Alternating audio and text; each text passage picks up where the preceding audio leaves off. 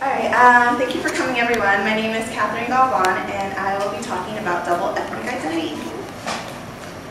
So in my research, I wanted to look at the amount of assimilation that Hispanic college students are faced with in the United States. And I was defining assimilation as incorporating aspects that are seen as part of the Anglo-American culture. And with that being said, there's a misconception to what exactly it means to assimilate. There's common sense that is if one is assimilated, then they are part of that culture and they fit in with that culture, whereas if someone is not assimilated, then they don't fit into that culture. However, it's a little bit more complicated than that, especially when dealing with individuals who are living in the United States but have origins of a different country, making them bicultural. And I started looking at this issue in high school. I went to Forest Grove High School where where at the time 30% of the population was of Hispanic descent, and a majority of those were Mexicans. And however, I was Peruvian, or my parents were of Peruvian descent, and I felt like I didn't quite fit in. And it wasn't because I felt like I didn't quite fit in with the Hispanic population, and it wasn't because of me being Peruvian. I felt like it had to do more with the fact that I was more involved with school things and extracurriculars that were seen as more of an Anglo-American thing. In order to do my research, I did qualitative interviews. I asked 21 questions that were designed to measure the amount of assimilation in regards to language, culture, and discrimination. My sample consisted of individuals who were of Mexican descent. They were from second generation and generation 1.5. Second generation is people whose parents immigrated from Mexico but they were born here, whereas generation 1.5 are students who were born in Mexico but they came here at such an early age that they basically grew up here in the United States. I sent an email to my friends asking if they would be interested in this research, and I got 6 replies back saying that they would follow up an interview with me, and I got the remaining 4 through the snowball effect, which is basically just getting more people from people that you already know and that meet these requirements. So I asked them if they would be interested in participating. And I ended up with a disproportionate sample of 5 males and 5 females, and they were predominantly around the ages of 21. And so it's important to note that because not everyone from Forest Grove High School who graduated and is currently in college had a chance to participate in my interview, my sample is only measuring the amount of assimilation towards the sample that I did obtain.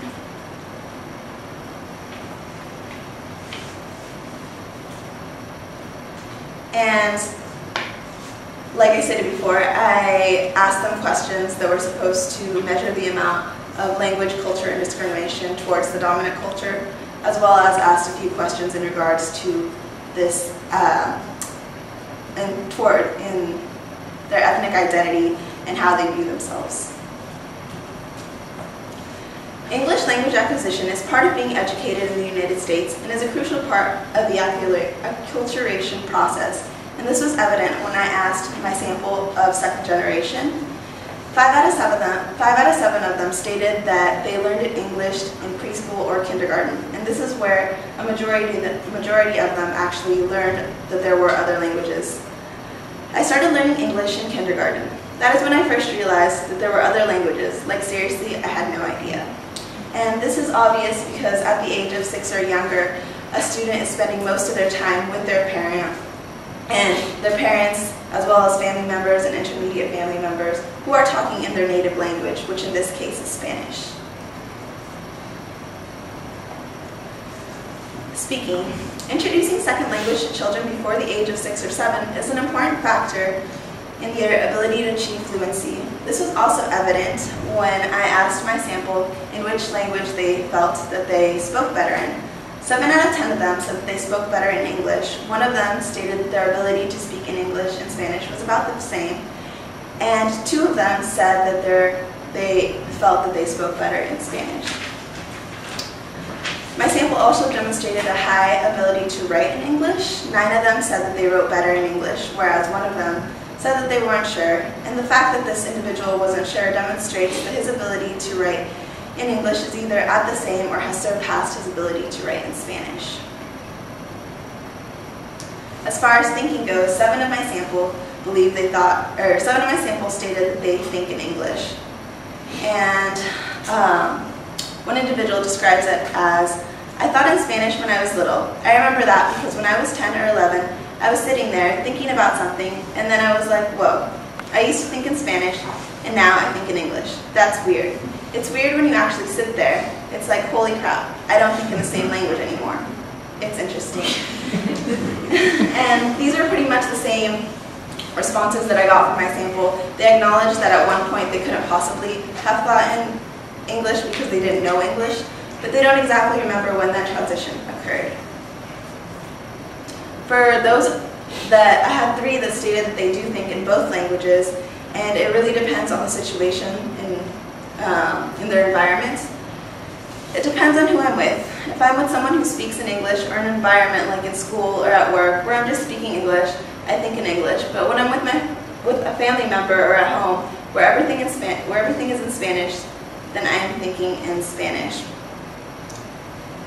So because although these individuals have the capability to think in Spanish, because we are living in the United States where the main language is English, and we see this in mass communications and higher education, this means that even though they have the ability to think in English, they're probably in Spanish, they're probably spending most of their time thinking in English.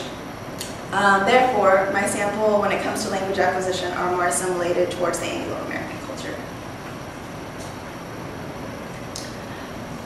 When I asked my sample what they felt made someone Latino or Latina, 7 of them stated culture, and I thought this was fascinating because I was already going to ask them questions in regards to culture, but the fact that they, on their own, told me this signifies that it's something important to them that defines what a Latino or who a Latino or Latina is, what makes that up.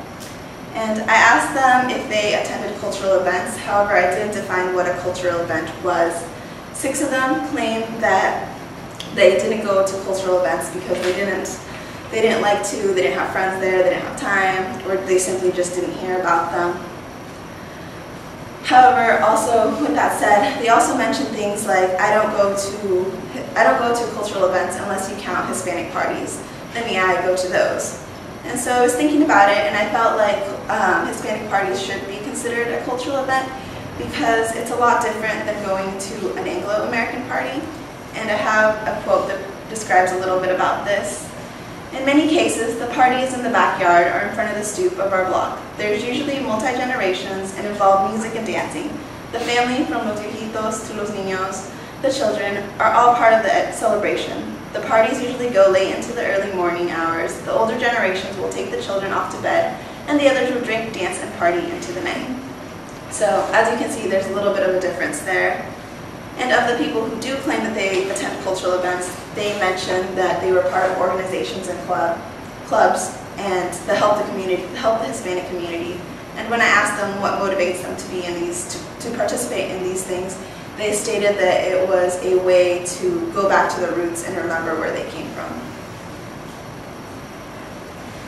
In the Hispanic community, there's a tight knit between family, and there's a large focus on sticking together. And I have this quote from this individual who puts it nicely. He states, "Family is family. I was raised to believe that family sticks together. My dad always says, unidos todo es posible. United, everything is possible." Yeah, and it's true. Something I kind of realized is the more family is united, the more they get accomplished. I guess because I've seen some families, some of my friends, their family isn't as united, and they will have problems. So going along with sticking together, I noticed that a majority of my sample lived off campus. And when I asked them why this was the case, they stated because of distance and family bond. And I have a student who describes his opinion on the American family versus the Hispanic family. An example would be like your average American, after they get out of high school, they try to go to college as far as they can. They try to separate themselves from their family, or when they're out of high school, usually their parents try to kick them out so they can live by themselves. I still live with my parents. I don't know if you do. Almost all my Latino friends, they still live with their families. Not because they have to, it's because some of them actually want to. When I asked my sample whether they felt it was a priority to take care of elderly people, specifically parents, 8 of them immediately said yes, and they stated reasons because they're going to college because of them and it was a way to give back to them. Whereas 2 of them didn't exactly say no, but they said, they implied that their parents were more independent, like they already had a house or they're already grown up. A few of them mentioned senior centers, and 3 of them stated that it could not be an option, whereas 1 of them didn't think that their parents would want to go there. So when it comes to culture, my sample is more assimilated towards the Hispanic culture because they still have those values and morals of a Hispanic individual.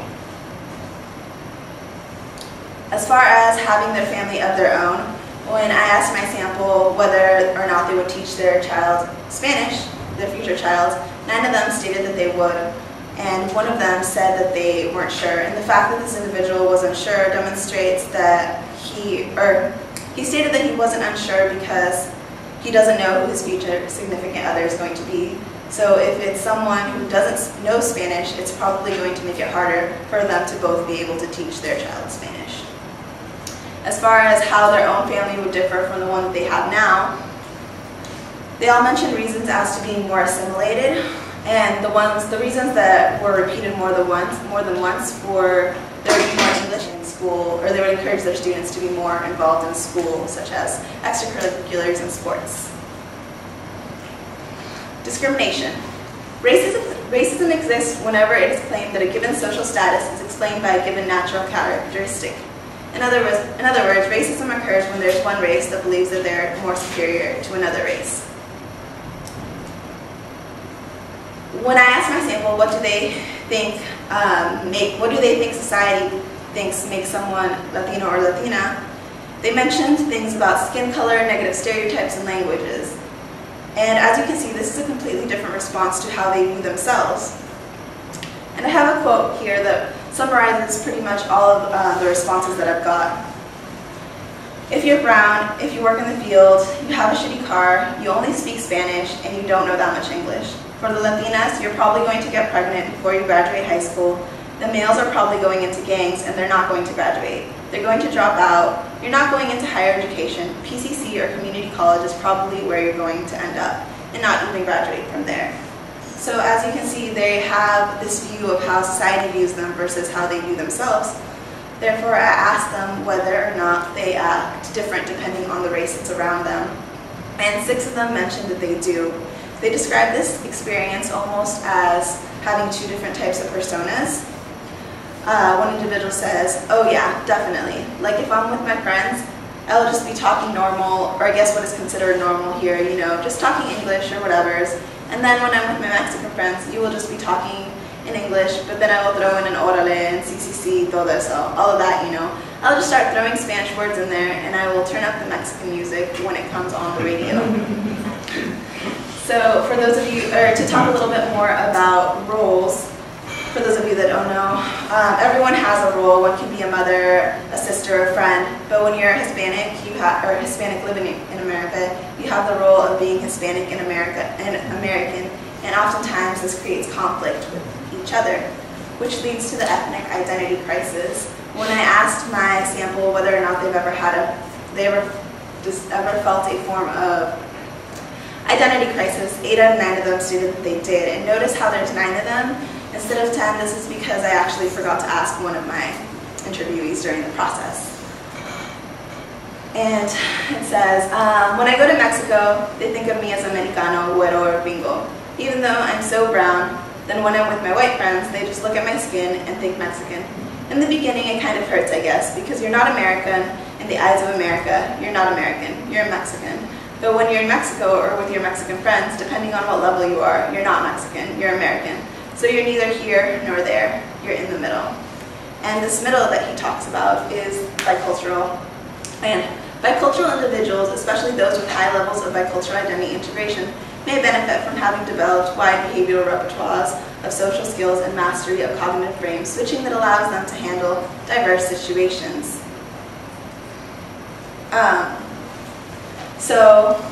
That being said, because even though all of my sample have experienced a form of discrimination, the fact that they didn't let that get in the way of achieving some of their goals, such as going into higher educations, demonstrates that they know that there's two different cultures going on, but through time they have been able to adapt to both of them and therefore be bicultural. So in conclusion, my sample of Forest Grove High School graduates who are currently in college, degrees towards assimilation in regards to language are more assimilated towards the Anglo-American culture. When it comes to culture, they're more assimilated towards the Hispanic culture. As far as discrimination goes, because they have a good balance between both of them, it doesn't affect them towards reaching their goals, and thus that is how they see their ethnic identity as being bicultural. Therefore, my sample of second generation and generation 1.5, Hispanic Americans have an equal balance between both of their cultures, thus making them bicultural. And I would like to give a special thanks to both my advisors, Adam Rosalovich and Nancy Kristoff, for helping me through the process, as well as my participants for letting me interview them, and my family, my mom, who unfortunately isn't here, she's in the hospital, and my dad, who's back there.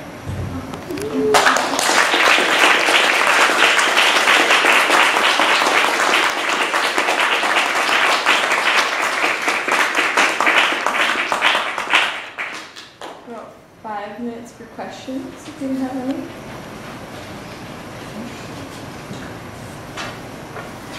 Did you do your interviews in English or Spanish? In English. You mentioned family, the desire to be close to their family is what maybe often keeps them living at home. Did you talk with them or have any kind of impressions on how family bond or maybe even pressures affect other parts of their education, like what they might study, or would they maybe choose to study abroad, or do they not want to go away from their family, things like that? Yeah, I had a question that I think it was something like, did your parents support you through the college education process? And a majority of them did. They tried to help them, but they didn't exactly know how to help them. They would just encourage them, oh, just, get good grades. You don't want to have to work in a not so good job. You want to get a good job, be professional, and things of that nature. Did you do any breakdown between the second generation students and the 1.5 generation students? Did you look at that, see those, statistically significant, their responses? Because they are different generations, and that's why we call them 1.5 and 2. So did you see anything there? I only had 3 individuals who were of the second generation, and there wasn't that much difference. Their stories were basically very similar to the other sample.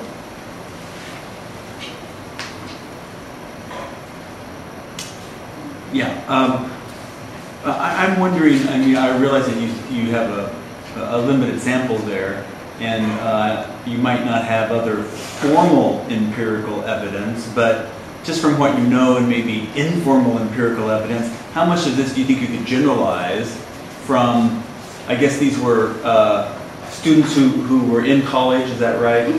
How much do you think you could generalize beyond that small group? Given sort of your own views based on informal empirical evidence, how much of these conclusions might carry over more broadly? I realize that's speculation. Well, like I stated, I actually did also literature reviews, so I had that in addition to my interviews. And what I noticed more is that individuals of second generation specifically, they lean towards being more bicultural because it's not so far away from the roots, I guess, whereas there's more of a difference towards the third generation, and you can see a little bit more of that in how, in different ways, and so they're not as assimilated as the second generation, if that makes sense.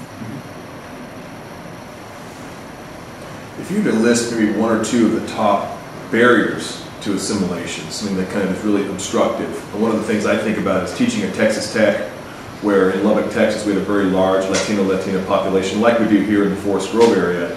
I was really astounded by the number of Hispanic students that I worked with who had to really push back against their own families to attend a four-year university. They really saw a four-year college degree as an Anglo thing, as a gringo thing, a white thing. And to me, it seems like that is a major obstruction. You got you have a family unit who are very alienated from our Americanized understanding of education. So maybe if you could just speak about it a little bit. What are some of these obstructions that you might think of, maybe based on yourself, maybe based upon what you know of the community, that tend to get in the way of Hispanic students getting a four-year college degree? Well, I think that I guess one of the things that I saw was that they feel like there's a sense of obligation towards the family, and that that makes things a little bit harder, especially when one is in school. I had one student who mentioned that they were part of like a club or something, and it was of Hispanics who were attending college, and they described that one student was having a lot of difficulties with being in college and helping his family because he had to take care of his sisters and drive him here and there, as well as take care of his mom because she was a single mom before this. And then also some of them their parents didn't understand that they're going to college because they want to get a better education. And so they felt like, oh, you're just wasting your time. Why aren't you just working right now? You've already graduated from high school. Going off what you said about the obligation, I noticed that you were talking about the senior center, and you sort of just mentioned that, but you didn't really explain why they said that it wasn't an option. Could you give an explanation for that? Yeah, again, like I said, there's a strong emphasis on family, and so they didn't want to send their students, or they didn't want to send their parents to the senior center because their parents have sacrificed so much for them that it was a way to give back. And I had one student who mentioned that they had already promised their mom that they would change her diapers when she gets old because that's what they did to her. And so it was a way to give back.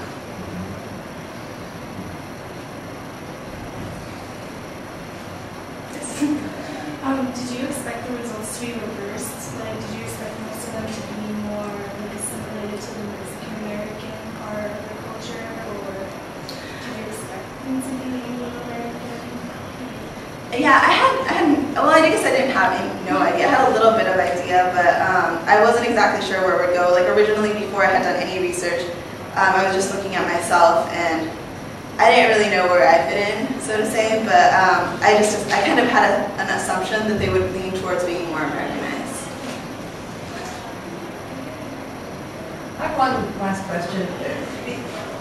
There seems to be a little bit of tension at the end of your presentation today about whether it's good or what bicultural means. Because at one point it sounded like bicultural is actually be never fitting in no matter where you are. Your quote was the person who went to Mexico and was pocho, or not Mexican enough, but then here in the United States not American enough. And you said that they're bicultural. But later on, so that seemed negative. But in your conclusion, you're saying these people actually are able to move between these two worlds, and this is a positive thing. So what do you think it really is? What are you trying to say with this? I think it's generally a positive thing. I was describing that quote because that was more of the moment when that individual felt that crisis, so that was when they first noticed it. And so at that moment, it kind of felt like a struggle, and they didn't know what to do type of thing. Whereas now, through time, they've been able to understand this a little bit better. Actually, out of time, so if we can get one more.